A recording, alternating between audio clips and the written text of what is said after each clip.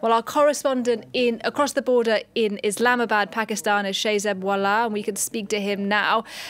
Break it down for us, first of all. Who are the key names in this new Taliban government? Well, it has been confirmed this evening that Mullah Muhammad Hasan will lead the new interim government of the Taliban in Afghanistan.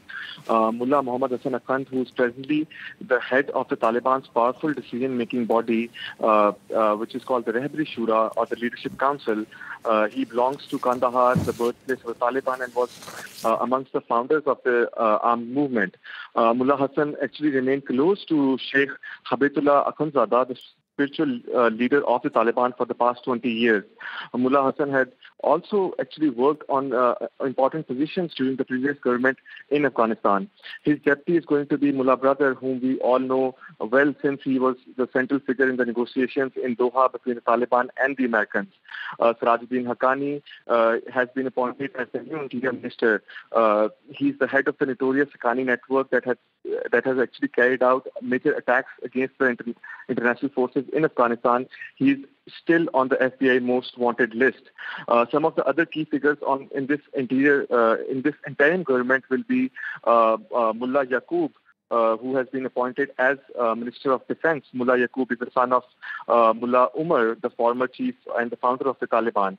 Zabihullah Mujahid has also been appointed as the Information Minister, a man that all journalists who have worked in Afghanistan know well, since he has been in contact with the media for the past years via social media in particular.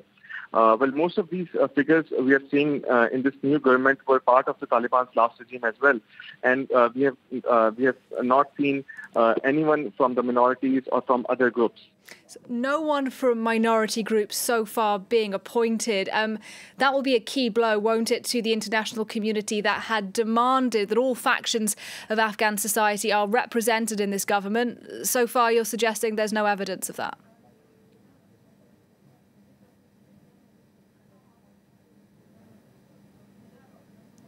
Shahzaib, can you still hear us?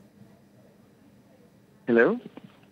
Shahzaib, I was asking, is there any evidence so far that other members of Afghan society, beyond simply members of the Taliban, will be included in this government?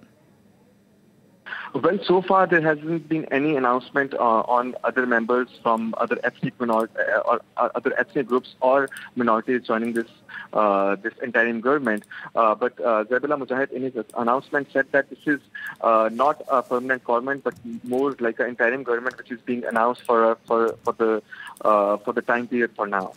All right. Thanks very much indeed for your reporting there, Shahzaib Wahlah.